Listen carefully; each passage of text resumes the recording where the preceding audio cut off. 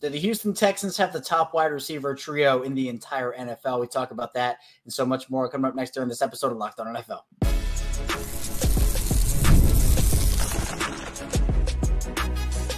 You are Locked On NFL, your daily NFL podcast. Part of the Locked On Podcast Network, your team every day. Welcome into another edition of the Locked On NFL podcast, your daily NFL podcast. I'm your host, Kevin Ostreicher. I'm the host of Locked On Ravens and one of the many NFL experts here on our network, the Locked On Podcast Network, your team every day. Thank you so much for being here today and making Locked On NFL your first listen each and every single day and a part of your day in general. We're free and available on all podcasting platforms. That includes a video form on YouTube and audio form wherever you get your shows. Today's episode of Locked On NFL is brought to you by FanDuel. Make every moment more. Right now, new customers get $150 in bonus bets with any winning $5 bet. It's $150 with any winning $5 bet. Visit FanDuel.com/LockedOn to get started. We're back another Monday, starting off June, or at least we're 2 days into June at this point. So happy June to everybody. We're going to be diving into a bunch today. We had a lot of wide receiver extensions over the course of the last week. We're going to be talking with Coty Davis of Locked On Texans in the first part of the show about the Texans extending Nico Collins and whether the Texans have the best wide receiver trio in the entire NFL. Then we'll move over to the second part of the show with Luke Braun of Locked On Vikings. We're going to talk about them signing some offensive line help in Dalton Reisner and also them protecting JJ McCarthy in general. And finally, Lorin Cox of Locked On Bears will join us to talk about the Bears being on Hard Knocks, what he's seen from Caleb Williams so far, and a lot more. So without any further ado, let's first get into our conversation with Coty Davis of Locked On Texans.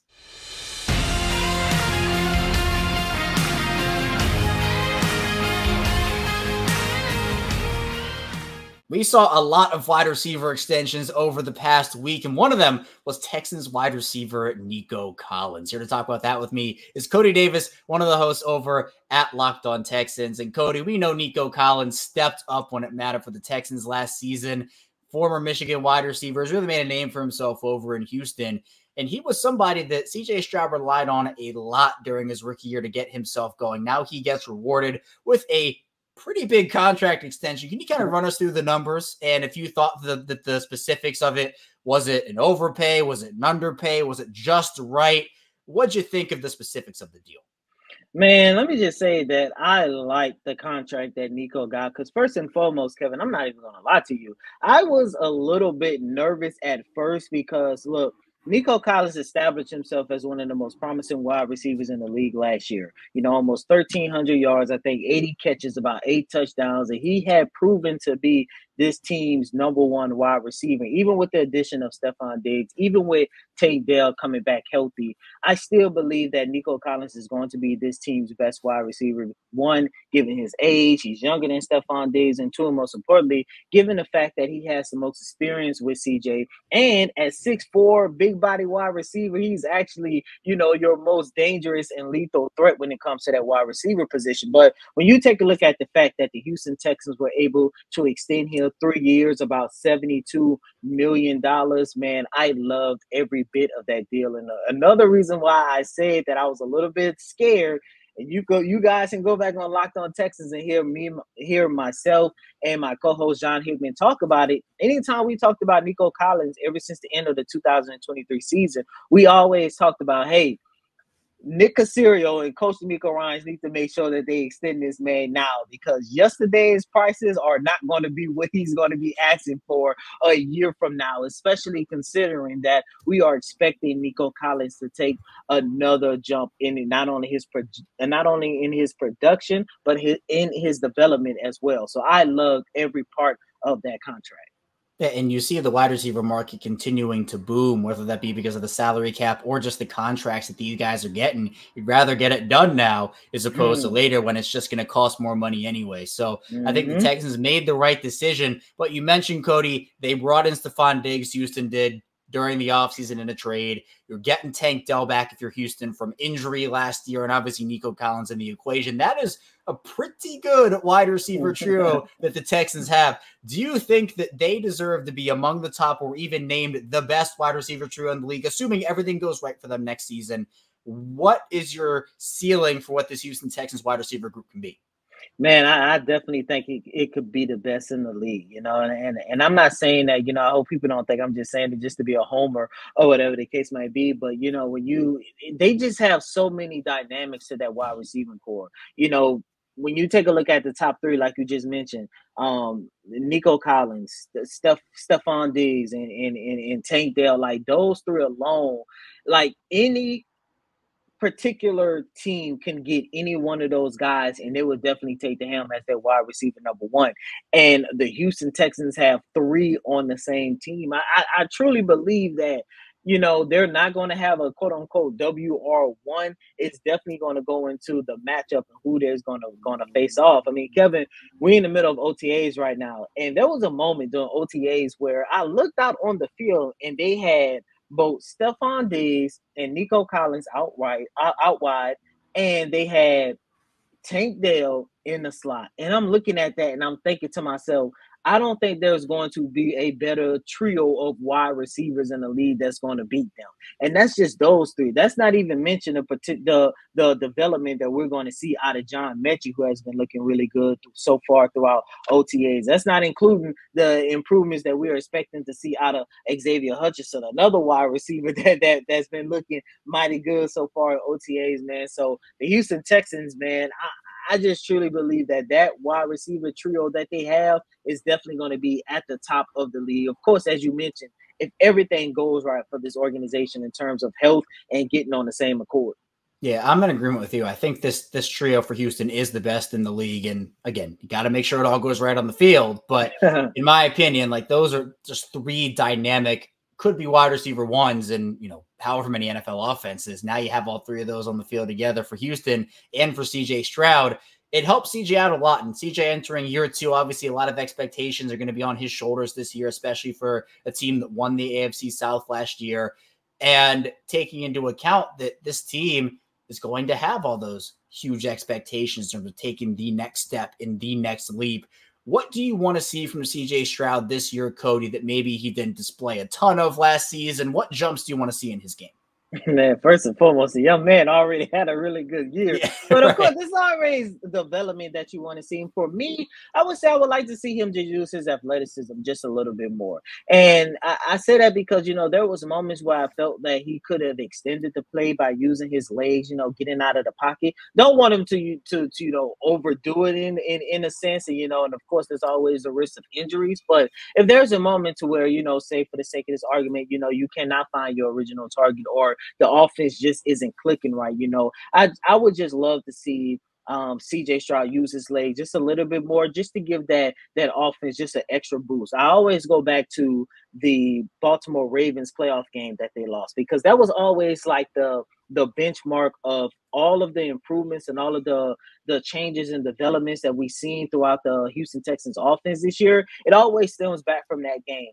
And look, Kevin, I don't think the Texans were ever going to win that game. I mean, it would have been nice, but, it was just too much too soon for that young team. But the reason why I'm bringing that game up is because if you go back and watch it, I'm pretty sure you remember it, the Texans offense seemed like they just could not get anything going, especially in the run game.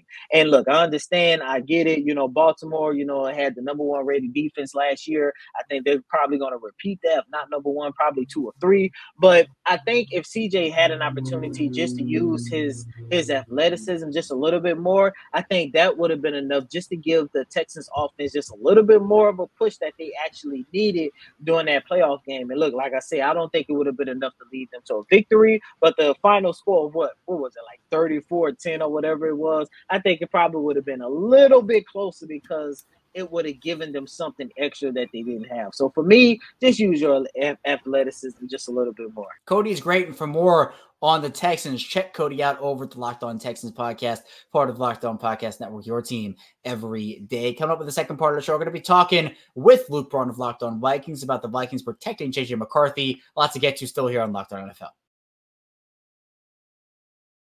First, the show is brought to you by FanDuel Sportsbook. It's winner take all the time in the NBA and NHL, and FanDuel's giving you a shot to bring home a big win of your own. Right now, new customers get $150 in bonus bets with any $5 bet. It's $150 on spreads, money lines, player props, and more. There's a ton to look at over on FanDuel. The big game of the start of the NFL season is going to be Ravens and Chiefs, and over on FanDuel, the Ravens open up as 2.5-point underdogs in that game. So whether you like the Ravens or you like the Chiefs, you can bet on FanDuel there. Or if you want to bet Patrick Mahomes props, Lamar Jackson props, you can do that over there as well. Visit FanDuel.com/lockdown to make every playoff shot count. FanDuel, America's #1 sportsbook.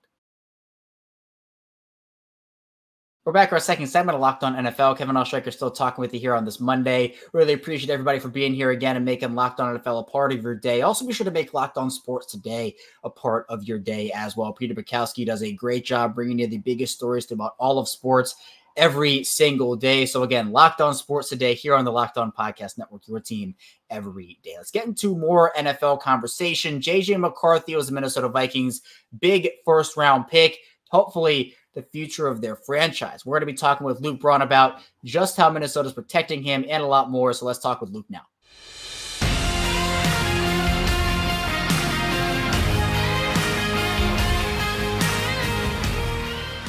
The Minnesota Vikings got some offensive lineman reinforcements in Dalton Risner, a familiar face already in the Vikings organization. Here to talk about that with me is Luke Braun, the host of Locked On Vikings. And Luke, the Vikings offensive line is going to be really important this year, of course, in protecting a rookie quarterback in JJ McCarthy. But let's start with Risner himself. Came over to the Vikings in the middle of last season. What did you take away from his stint there when he played? And then why do you think it took so long for the Vikings to make the decision to re-sign him this time around? Market-wise, like who knows what was going on there. But when he showed up, so he showed up week 2 as a backup. And at the trade deadline, he had played a couple games. Ezra Cleveland got, I think, a concussion, and who was the starting left guard, got hurt. Risner came in, played a couple games, and they were so happy with that they thought maybe they could eke out a little bit of value and trade away Ezra Cleveland, who was in a contract year anyways, get a 6th-round pick back, start Risner for the rest of the year. Risner, by all accounts, you'd call it fine. It wasn't perfect. There definitely were issues, and for my money, I don't think they got better than they were with Ezra Cleveland, but it was fine. Fast forward now, Risner was only on a 1-year deal. He's in the offseason. He who knows, right? He fired his agent over this offseason, though, so clearly something was wrong. My guess is they were just asking for too much money, and that didn't go down until OTAs started, and he went, oh, okay, I'm like missing these programs. It's time. It's, last year he made, I would say, the mistake of potentially asking for too much money all the way into the season. And he missed full season bonuses. He missed, camp, OTAs, and all of that. Like, that really put him behind the 8 ball last season. And I don't think he wants to do that again. So he's now there for OTAs. He missed like the first 2, but that's much better. And he fired his representation in the midst of that. So I think that also tells you he's not really happy with how the business side has gone. So now he's there, and he's probably going to be in a true blue camp competition for the left guard spot with Blake Brandel, who has been in the organization for about 5 years now. He's been like a quality backup who they've all been kind of touting as the guy ready to take the next step. Now he's got to beat Dalton Risner to do it. Yeah. Do you feel like the Vikings have done enough with their offensive line to protect JJ McCarthy? What is the state of their current group, returning guys they have brought in? Do you feel confident enough in what they've built?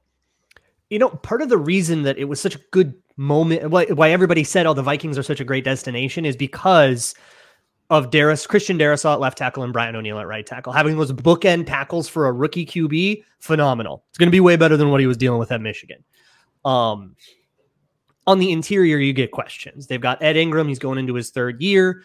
He struggled a lot as a rookie, a little bit less as a second-year player. You hope that development continues. You can't exactly guarantee it. Garrett Bradbury, incredibly controversial figure here in Minnesota, but he's going into year like 7, I think, 6, 7, wow, as the starting center. So he's been around for a while now, whether you like him or not. And then you got this left guard situation between Brandel and Risner. I think I was a little bit concerned about just giving the job to Brandel, which is what it looked like until Risner came in, because he's been a backup his whole career. Suddenly you're just giving him the start with no competition. That's pretty risky. You better be right about how good you think this guy is. Bringing in Risner either means we're just running it back with the 5 we had last year, which played very well.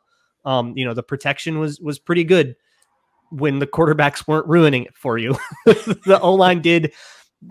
We're pretty happy with the way the O-line played last year, and you're running that back. I'm good with that.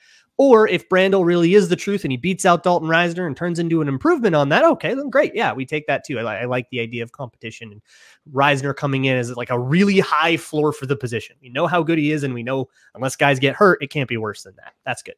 Yeah, offensive line depth is, I think it might be the most valuable depth in the entire league. At least it's up there in terms of teams will always be looking for quality offensive linemen, even if the guys are going to necessarily start to have those options is really get hurt. Really good. Oh yeah, all the time. And I think it's when you talk about the trade deadline, it's like, oh, this team should go out and trade for an offensive lineman. No one's trading offensive linemen because of how valuable, unless you're in the Vikings situation where you try to eke out that value a little bit, and then obviously that's 6th rounders, 7th rounders. Right, exactly. It's circumstantial.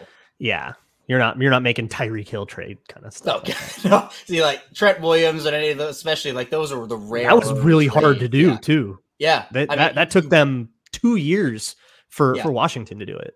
You barely see moves like that. So every team is looking for offensive line depth literally all the time. You cannot have enough of it. But speaking of JJ McCarthy, Luke, he's a guy that obviously is going to have the headlines around him in Minnesota. Teams are going through OTAs. How has he looked so far? Has it been great? Has it been not great? Has it been somewhere in the middle? What can you kind of take? I know there's not a ton you can take away from it, but what can you take away? Yeah, I don't think you want to try to with OTAs. I mean, look, like you could go Zapruder through the 10 clips that we have online and say, well, he missed this many and stuff. If you really want to be a true freakazoid about it, which I will be doing on Monday's Locked On Vikings. There you go. So you can find that, which will probably be up around the same time this one goes up. But overall, they're teaching him a lot of new things. So you shouldn't expect every throw to be perfect, and it isn't. But you can see that they're changing stuff about his stride, changing stuff about his hip rotation, changing stuff about his drop back footwork, and adding little nuances and stuff to that make it kind of fit with Kevin O'Connell's offense. He's taking in a lot of information, and you're seeing him take to it, and he's starting the long, arduous process of changing those habits, which is what you want to see. You want to see, okay, he's capable of changing himself, and it might take a little bit of time. So if you're playing the Vikings in September, you're getting Sam Darnold. Like, let's be honest about that. And that's okay. That's what he's here to do, is play in September and October. But yeah, he's learning a lot of new stuff. And so that's what I want to see. I want to see, like, if you're bringing in a guy from college and you're not giving him anything new, and he just looks like the exact same guy he was in college, and he's hitting all the throws because he's only doing what he's comfortable with, that's kind of not good. Like, that's kind of not the right idea. It reminds me of the old Aaron Rodgers thing, where in OTAs in camp, he'd throw 1 million interceptions because he was trying to learn new stuff every single time. Like, you don't want to just be on easy mode this whole time. You want to be challenged, and he's definitely challenged. So he's getting somewhere. You can see that there's a path that he's getting to. Whether that path is better or not or whatever, you can't answer that in May. If you're trying to answer that in May, you probably need to call the gambling hotline.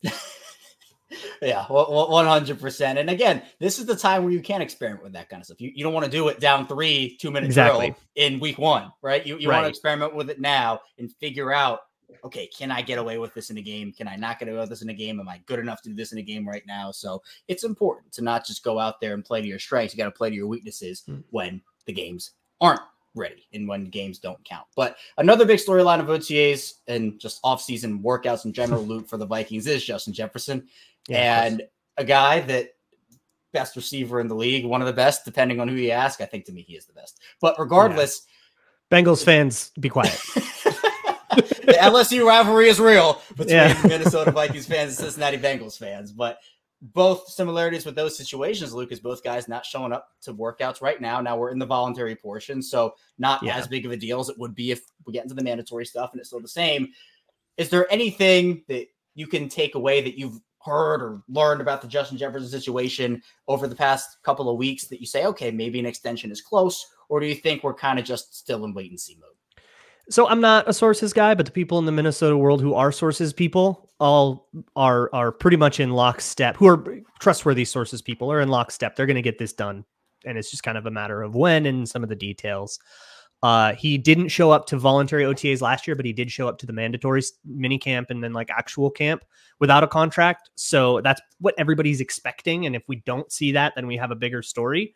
But for now, it's going to be, it looks like it is trending toward an extension at the beginning of camp, when is kind of the normal time to extend your 2020 draft picks, is 2024 camp 4 years later. So that's where we're expecting it. The same as the Cowboys are expecting it with CeeDee Lamb. And I don't know what's going on in Cincinnati, but everybody, I'm sure everybody has got a good 2020 draft pick. We'll see that flurry of extensions. Jefferson will just be a part of that like normal. Luke is incredible. And for more on Luke and the Vikings, check Luke out over at the Locked On Vikings podcast and right here on Locked On NFL, part of the Locked On Podcast Network, your team every day. Coming up in the final part of the show, we'll be joined by Lorin Cox of Locked On Bears to talk Hard Knocks, Caleb Williams, and more. Stay tuned. Don't go anywhere. A lot to get to on the show. First, the show is brought to you by Gametime. And for me, I'm really excited for the NBA Finals. We got Celtics and Mavericks. It'd be really cool to go to a game, honestly. And Gametime makes getting NBA Finals tickets even faster and easier. The prices on Gametime and the app actually go down the closer it gets to the tip-off with killer last-minute deals, all-in prices, use from receipt, and the lowest price guarantee. Gametime takes the guesswork out of buying NBA tickets. For the NBA Finals, if I had to pick a game to go to, I'd probably pick a closeout game, but that's hard to predict when a team will actually close it out and win. So maybe game one, right, the start of the series, that's where I would probably go. And the Gametime app has a bunch of amazing features. My favorite is last-minute deals. You can save up to 6% off buying last-minute tickets for sports, concerts, comedy, theater, and more. But there are plenty of other features that make the Gametime app really easy to navigate and the experience in general really great, such as flash deals, zone deals, all-in pricing, seat views, lowest price guarantee, Gametime ticket coverage, and so much more. Take the guesswork out of buying NBA Finals tickets with Gametime. Download the Gametime app, create an account, use code LOCKEDONNFL with $20 off your first purchase. Terms apply again, create an account, redeem code LOCKEDONNFL, spell OCKED on NFL with $20 off your first purchase. Download Gametime to the last minute tickets, lowest price guarantee. We're back our final segment of Locked On NFL. Kevin Ostreicher still talking with you here on this Monday. Thank you again for tuning into the show today, making Locked On NFL a part of your day and your first listen each and every single day. Be sure to subscribe video form and audio form for 5 days a week of daily NFL coverage. Now, the Chicago Bears got the honor of being on Hard Knocks this year. Lorin Cox of Locked On Bears joins us to talk about that, Caleb Williams, and more now.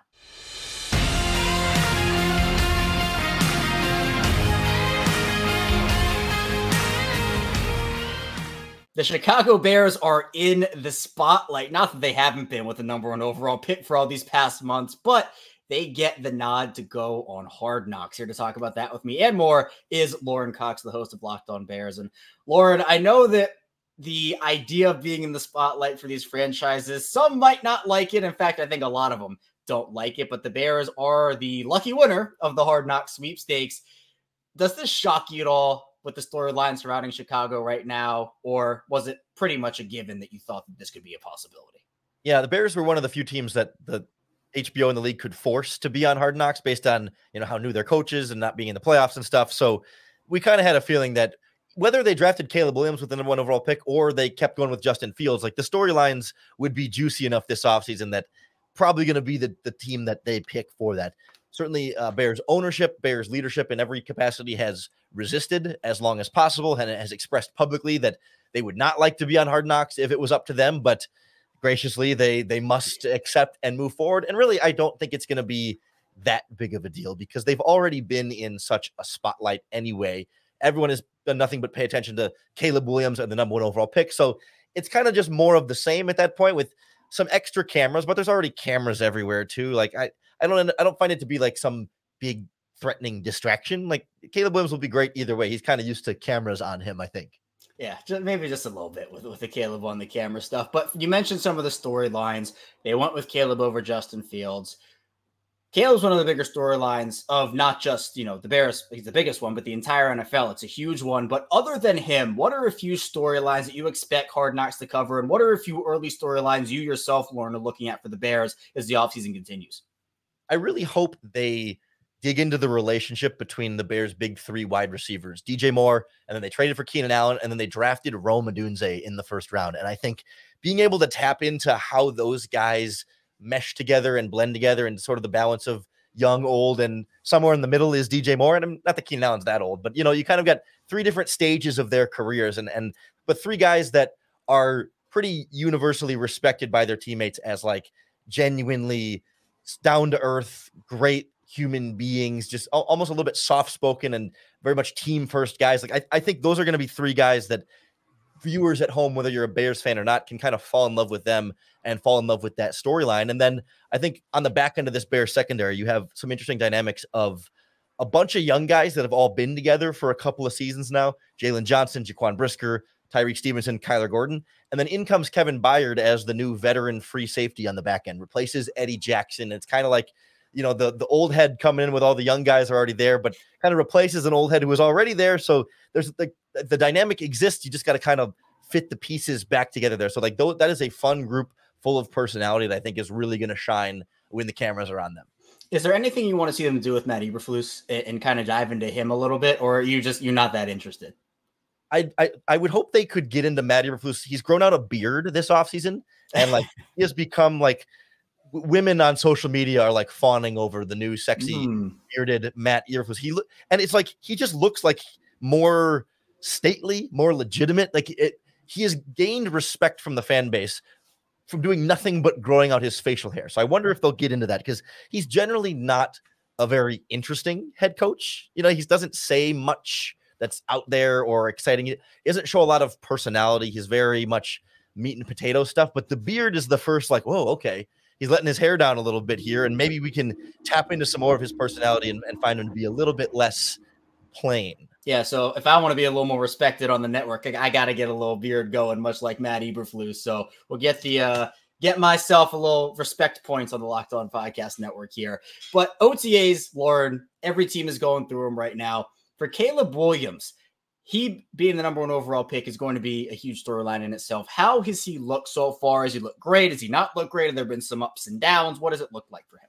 Yeah, it's tricky because, we only get access to one practice a week, right? So we get these sliver sample sizes of okay, on this day, like the first one that was open to the media, some struggles, right? Some passes in the dirt and a couple of interceptions, and still trying to get on the same page with his new receivers against, a defense that's been together for a while. And it was okay, pretty understandable that a rookie quarterback might hit some roadblocks along the way. And then the second OTAs practice a week later that was open to the public, well, a lot of the starting secondary wasn't out at practice. They just, kind of gave him the day off because they're all pretty experienced. And Caleb slices and dices, and hardly a pass ever hits the ground. I mean, people were tracking completion percentage, which I think is a little bit much for OTAs, but, making beautiful passes downfield, slicing and dicing. And when it's Keenan Allen, DJ Moore, and Rome Odunze running against backups, you might expect that. So everything has kind of been as expected, and it's been ups and downs with that along the way.